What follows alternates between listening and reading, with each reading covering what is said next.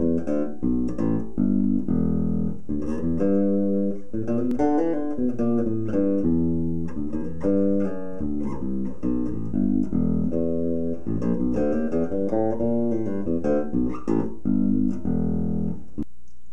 there. This is my basics learning notes video. So in this video we're going to learn notes. We're going to learn where they are. We're going to start to learn how to play them.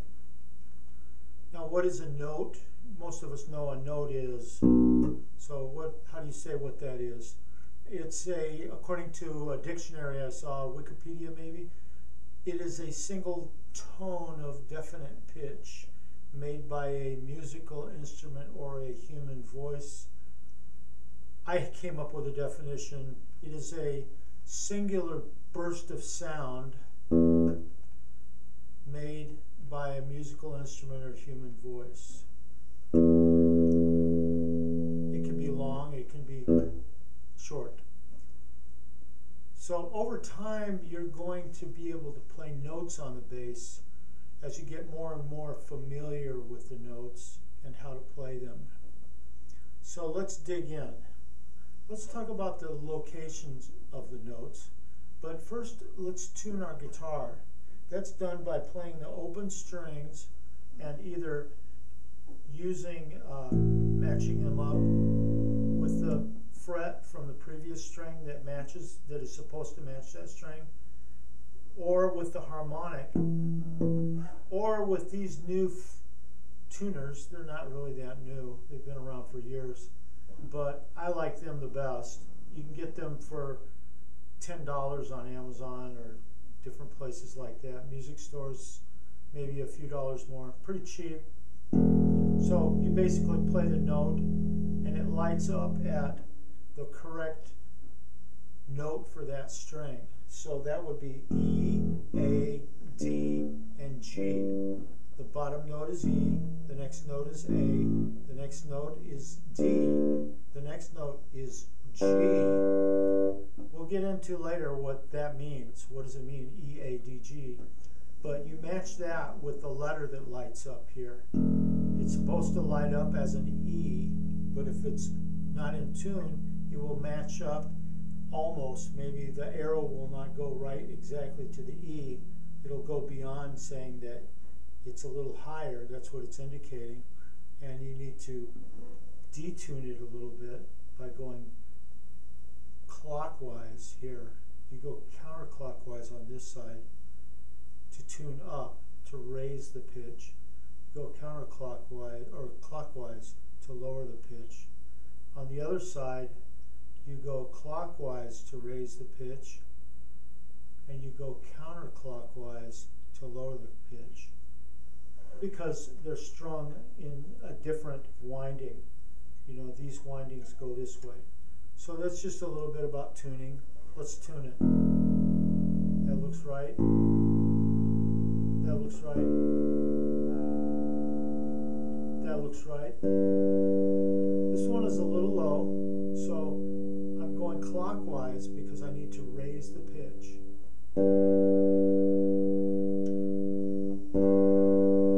There, it's just fine. Okay, it was already mostly in tune because I didn't want to waste time tuning my instrument. I did want to show you a little bit about how to do it. You know, whenever you play, you should always tune before you start. Okay, let's talk about something called the chromatic scale. The chromatic scale is a 12-note scale, and it covers all of the notes that are available in a given octave for playing the music that we've come to know and love in general, in pretty much all of Europe, Americas, India as well, as I've learned. So anyway, here's how we play that scale. E, that's the lowest string on the, we can start the scale at any point, but we want to start it at E right now because because that's the lowest note on the bass guitar. E, F, F sharp, G, G sharp, A, B flat, B, C, C sharp, D, E flat, E. And then after E, it simply starts that cycle over again, going higher. E there, that's actually the new start of a new scale. It is what is called one octave higher than the starting point that we had, which was down here. So that's how that works.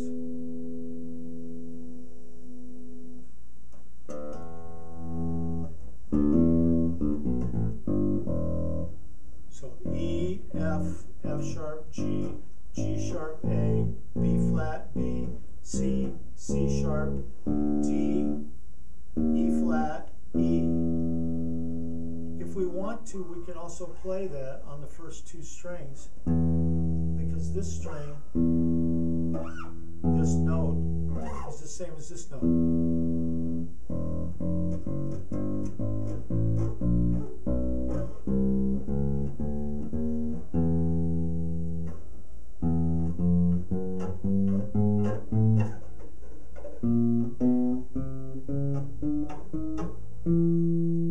So that's two octaves played in the chromatic scale. Notice it doesn't sound particularly emotional.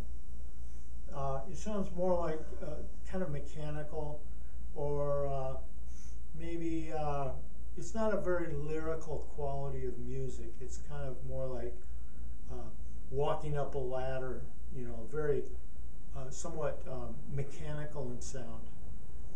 That's because, and we'll talk about this more later, it's in scales that do not play each sharp and flat. They don't play all the notes in that chromatic scale. They play notes that are more pleasing. Just as an example, I don't want to get into this too deep, but we'll cover more of it later. You know how to sing do, re, mi, fa, sol, la, ti, do.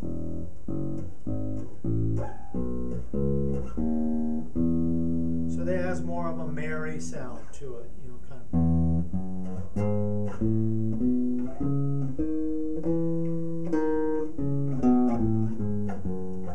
It's a little more pleasing to the ear. It's got that musical sound to it. However that happened, whether it's in our DNA or the way we were raised or both, we can leave that for pondering later.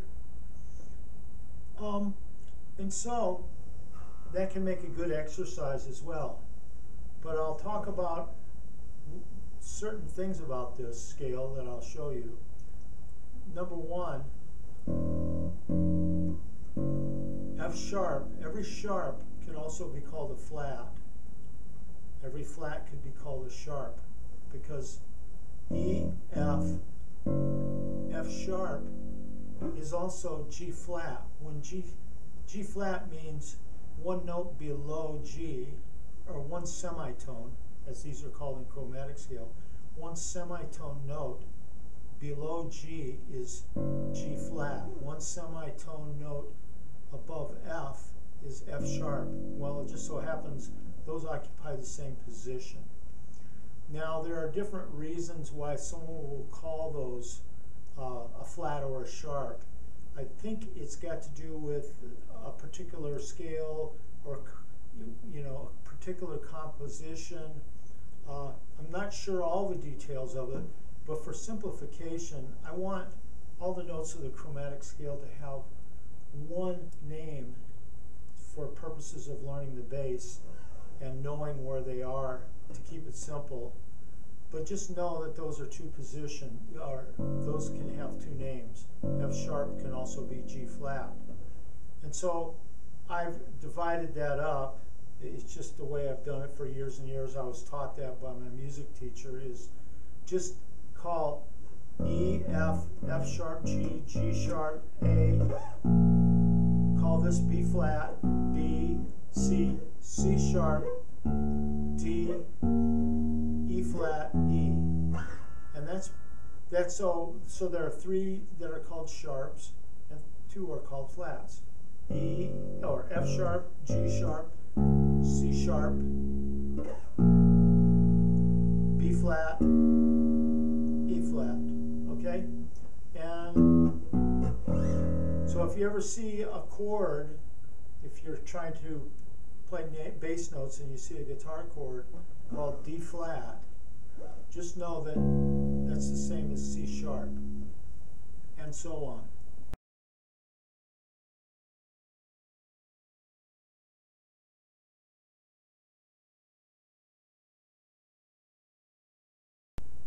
Now also another thing about the chromatic scale is notice E does not have a sharp, it goes directly to F. F does not have a flat, it goes directly to E. The only other place that is B goes directly to C. C goes directly to B. That's just how it works. And so now what we have, now that we've gone through the chromatic scale, what we have is we're going to talk about the note name of strings at different fret positions of all 4 strings.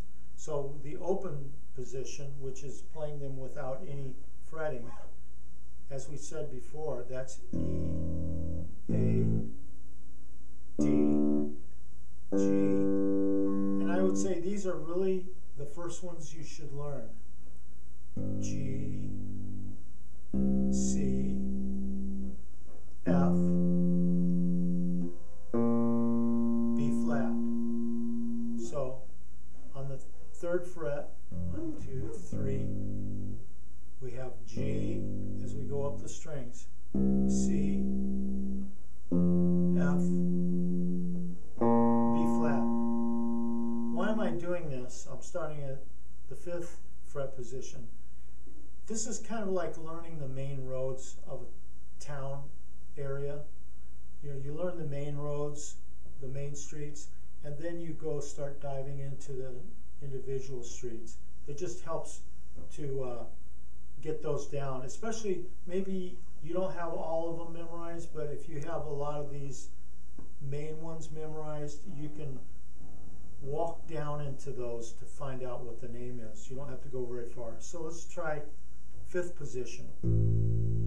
A, D, G, C. Okay, let's go to 7th position.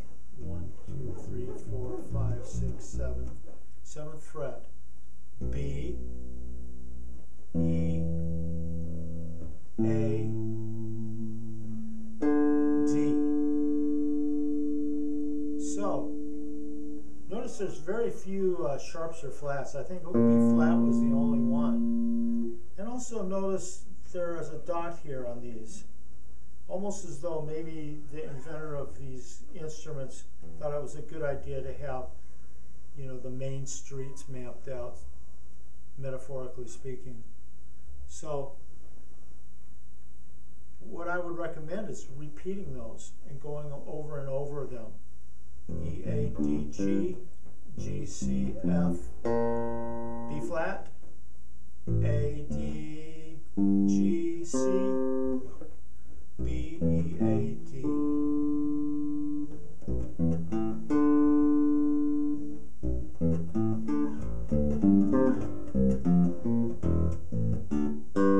You can learn the second one or any other ones, but I think learning from the dotted notes is a really good exercise and a good thing to memorize those and get them familiar. Now let's talk about something called octaves, fifths, and thirds, and how to play all over, starting with common places. So say an octave is, as we said, it's the next starting point when you've completed a chromatic scale. And so when we do a regular scale, I'll show you one. The famous do, re, mi, fa, sol, la, ti, do scale.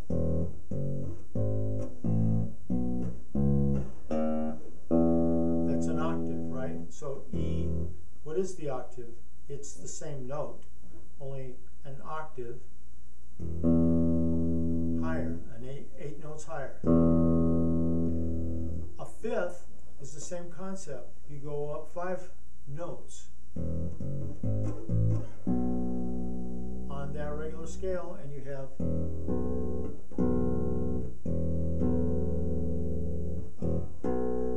a third.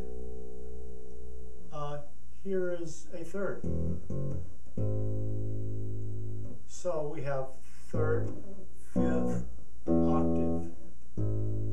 The third in this case, at least the major third, is a G sharp.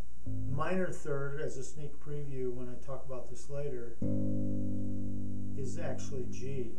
It's got the sad sound, and as we talked about, the major third has the happy sound. Well, the way many people's ears perceive it due to DNA or their culture or whatnot. So let's talk about something called the relative number system. We started using that when we were discussing thirds, fifths, and octaves. Notice we were counting in a scale: 2, 3, 4, 5 to get the third and the fifth and the octave. And so we find these notes because they're relative to the root. But we have a system for doing that. Instead of going, because we don't have to do as much mental gymnastics to say the major third of D is F sharp. We can just say it's 3 notes. It's 3. 1, 2, 3. In this case, we include the 1. 1, 2, 3. There are other situations like the fret. When you're open, that's 0 fret. So the first note you play is not 1. Hopefully that doesn't confuse you, but we don't always start with 1 meaning the same thing with every case in our musical discussion. But here's D. We're going to call it 1 because we're just in the key of D. And instead of saying, well, the third off of that, we're playing a major third, we have to play F sharp.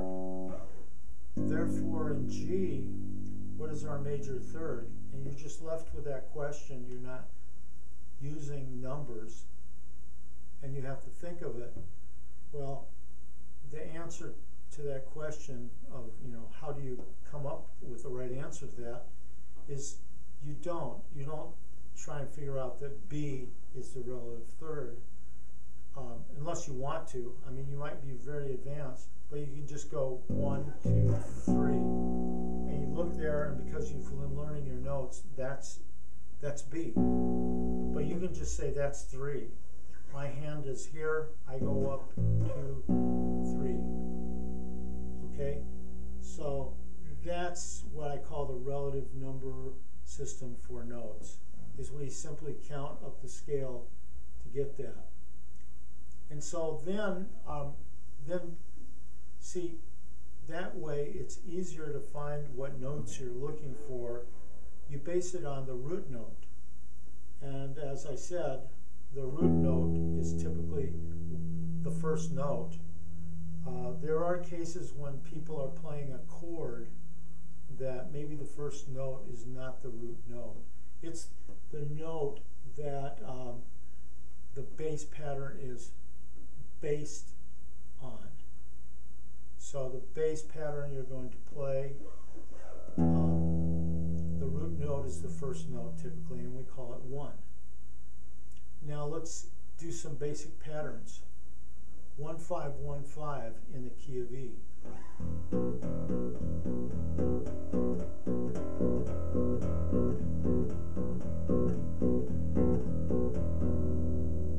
So 1-5-1-5 in the key of A.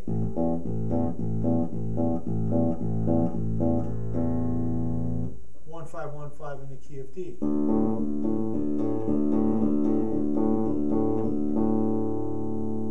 1-5-1-5 in the key of C.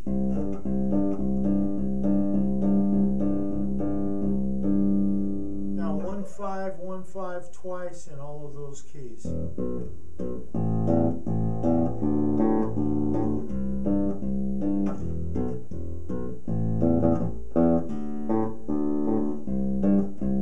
Starting to sound a little more like music. 1-3-5.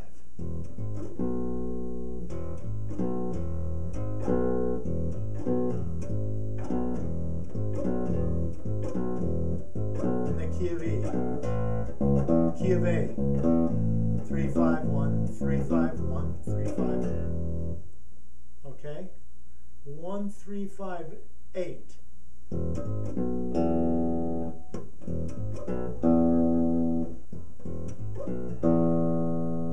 1-5-8-5.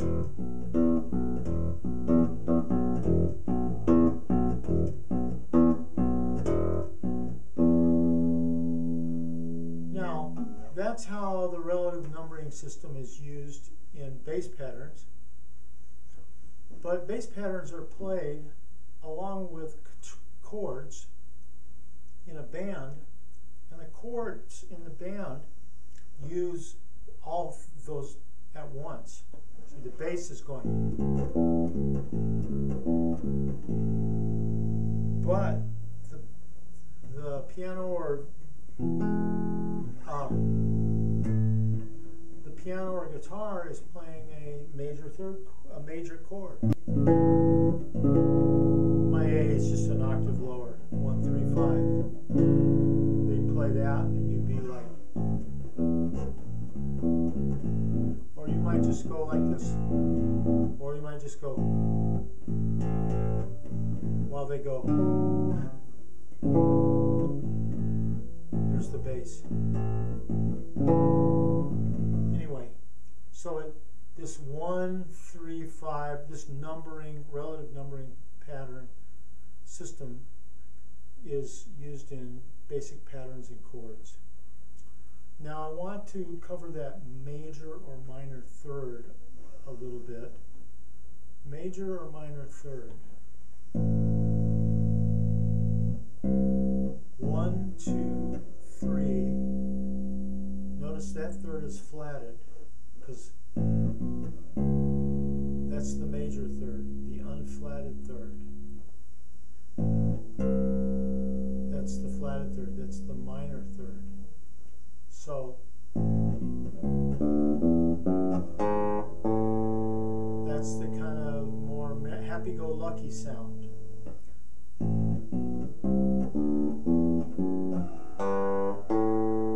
Notice how that's not quite as happy-go-lucky. It's more of a serious sound.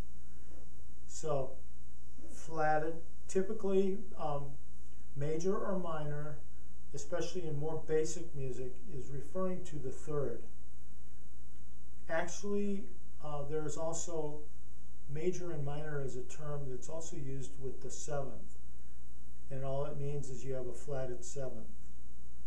Often, seventh chords are so common, the flatted sevenths, in like blues, soul, rock, that they just call it the seventh chord. Because this music, which is more like in jazz,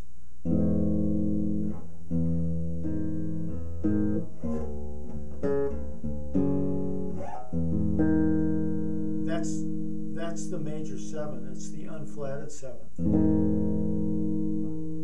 So that's a little outside of the scope of what I'm trying to cover here. We'll go in depth with that later. I don't exactly know when or where. I believe it actually is covered a little more in another video I have called Bass Basics, Accompanying Chord Progressions in a Band. So look for that video, and that's actually kind of the next step that you would go through after watching this video. You kind of need the stuff in this video before you start going into that video. You should get familiar with this. You can watch them both at the same time too, like on two different computers. No, I mean, like, you know, interchangeably. So so what we want to do, as you know, this next video I'm talking about will cover in more in depth, is we will be playing our patterns and runs, which I'll talk about in a minute. We'll be playing the bass accompaniment that fits and is compatible with the chords that are played in the chord progressions that many songs have, especially of the more common genres of music, the more popular genres of music. Okay.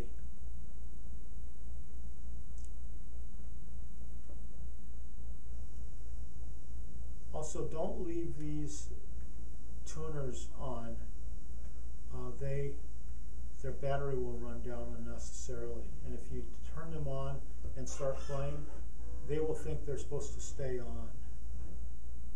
Now, I will be right back, and we'll start the next section.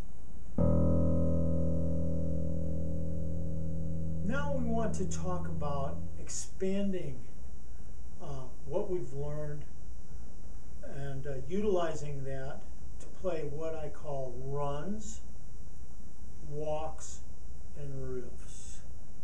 Those are various patterns. I think they could all be called patterns. Or they're a little more involved than patterns, especially riffs.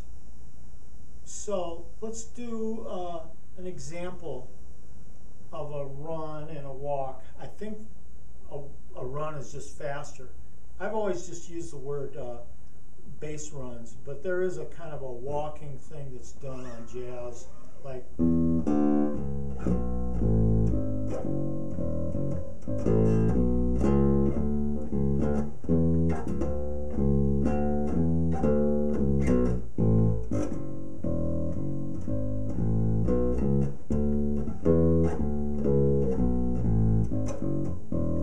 one, two, three, 4, 5, 6, 7, 8. So that's like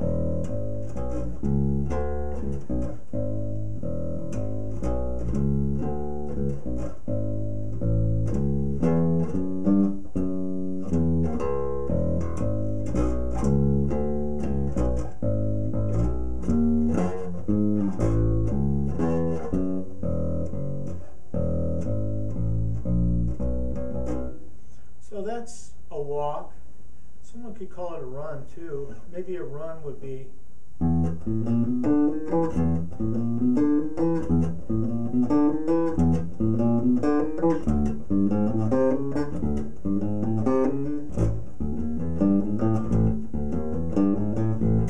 so I'm playing the same run, first in E, and then in D, and then in A.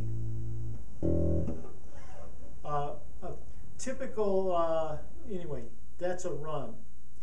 So for an example of a riff, I have a Road Warrior video. It's called Road Warrior, and it's a bass riff. It's kind of got a riff plus part of a chord progression.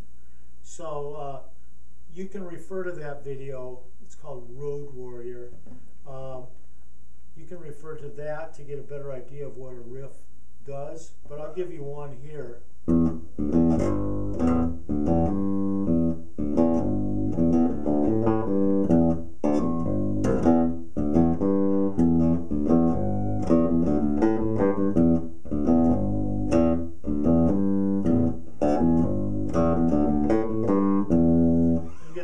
idea. That's one of them. You can go.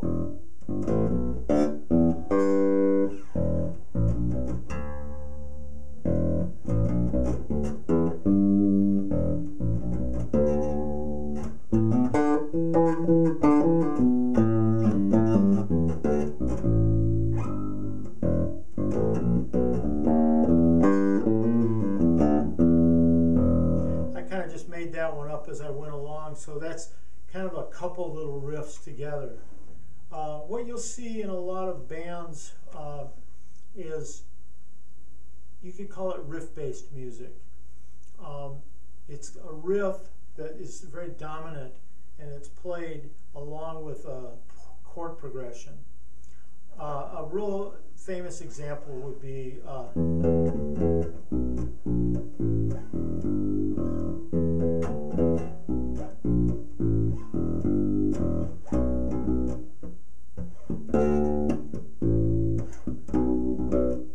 that's the chord progression, and then here's the riff. And I think that would be very busy, very boring if they just played a chord there, because it's in the key of E right there. So they're playing a riff over the key of E.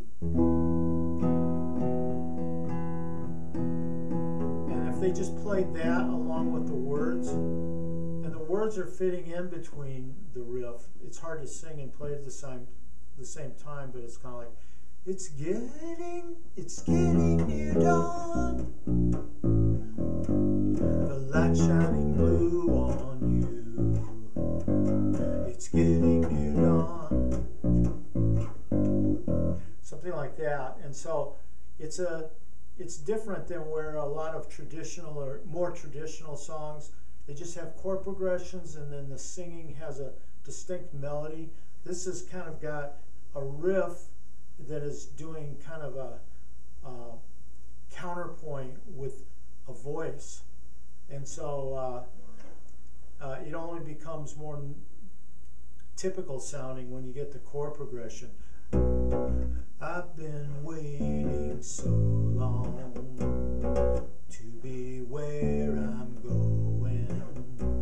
See, that's more like just a typical chord progression. So that's I've heard it termed riff-based music, and so basically we're using runs, walks, and patterns to accompany chord progressions, and once again refer to that accompanying chord progressions video to get more into that.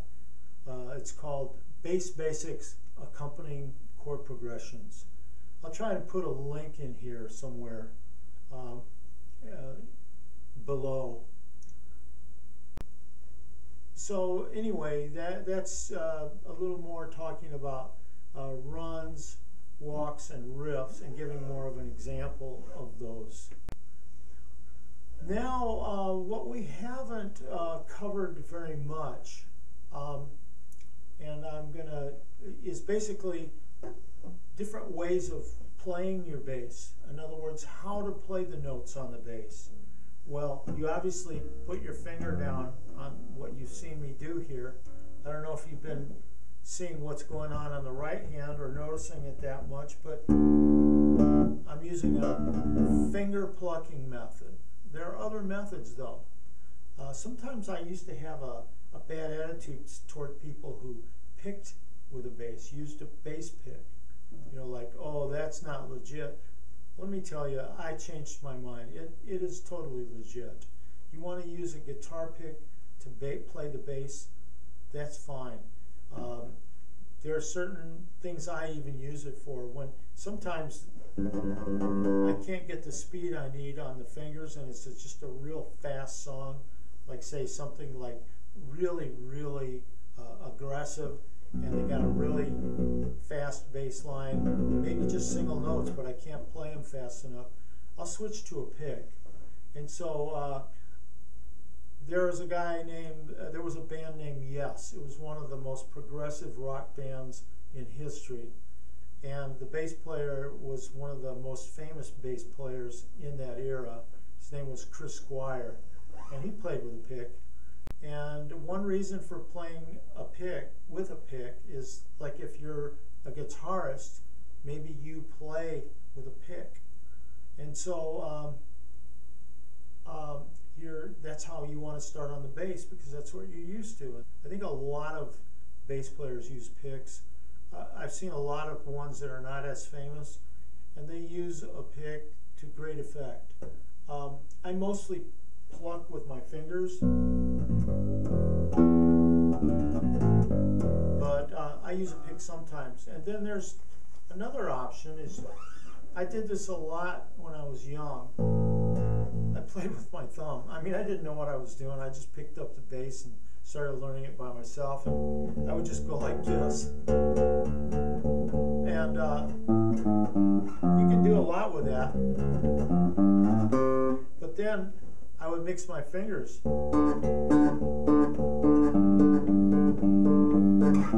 So a pick with picking with your thumb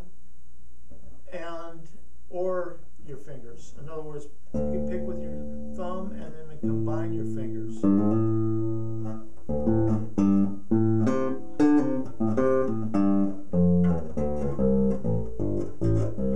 Do whatever suits you. I have one more option in case you're not already, in case I haven't whipped this to death. It's a thumb pick.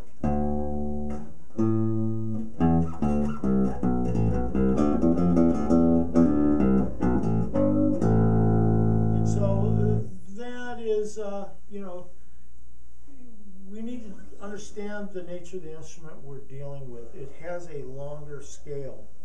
That's the reality of it.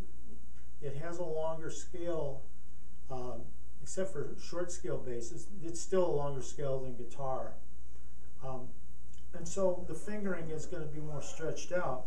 If you've got really big hands, which I don't, you're probably not going to notice it as much. But down here, for example, I might not be, like on a guitar, you can easily go like that. On these lower notes that are stretched out, you know, notice they get closer together as you go up the neck. I use my little finger, even though on a guitar I would go, because it's a much shorter distance. So that's just the reality of a bass. You have to understand its origin, where it came from. This bass, the 4-string bass, some other video I talk about 5-string and 6-string and 4-string, but I'm using 4-string, and where its origin, what it was based off of, was the upright bass, which is tuned with exactly these notes. The Fender company, I think it was actually the leader of the Fender company named Leo Fender. Him and his people invented what's called the precision bass, which just meant we're going to have a bass that's got frets, so everybody doesn't have to worry about being out of tune.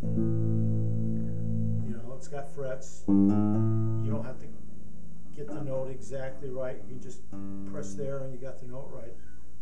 They shrunk it down from something that was roughly this tall and had a body this long. And so that instrument was actually even much longer. I don't think it had a 34-inch scale. It had a huge scale. This is much more navigable, in my opinion, than an upright bass. I've played them briefly, and again, I don't have big hands. The bottom line is, its history is different, and the realities of this instrument are different for fingering than a regular guitar.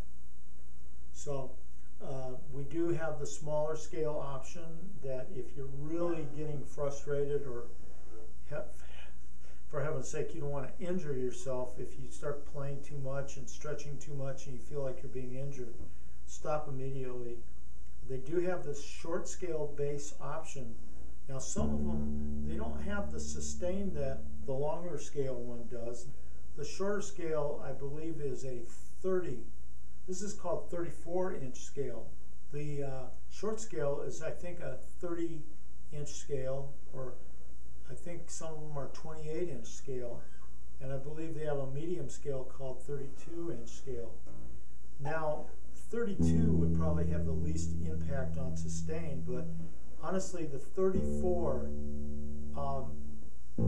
or or the 30-inch scale, you know, it's the basic short scale. It's really not that bad. I think some people, even myself, subconsciously might get hung up on looks, like, or might get hung up on, well, I should be able to play the 34-inch scale. Why? Because all the other people do. And you might be thinking, do I really want to worry about that and possibly risk an injury? Maybe my hands are just too small. My hands, I've noticed though that they stretch. They really do stretch.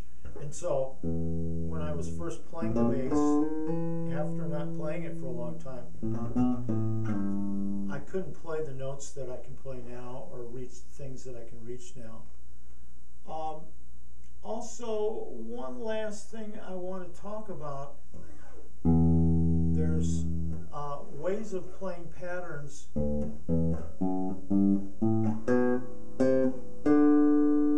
which include plucking, but there's also a little detail called hammer on and pull off. You don't want to rely exclusively on that. It can muddy up your playing when you put too much of it in, but you can also get better at doing them more solidly. Like if your hands are stronger, then you can go, and it's less distinguishable from that. And pull-offs. Sometimes when you have a few of those in there,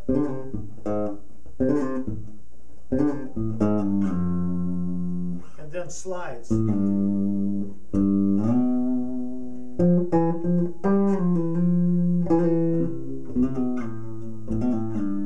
So on here I'm using a hammer and a pull-off. Hammer, pull-off. Hammer, hammer, pull-off, slide.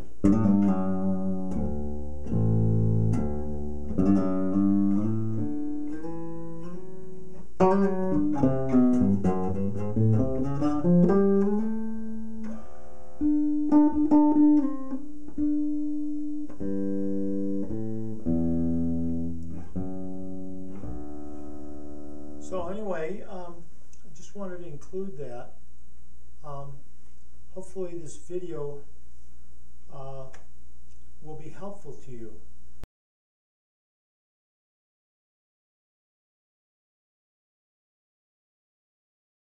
Thank you.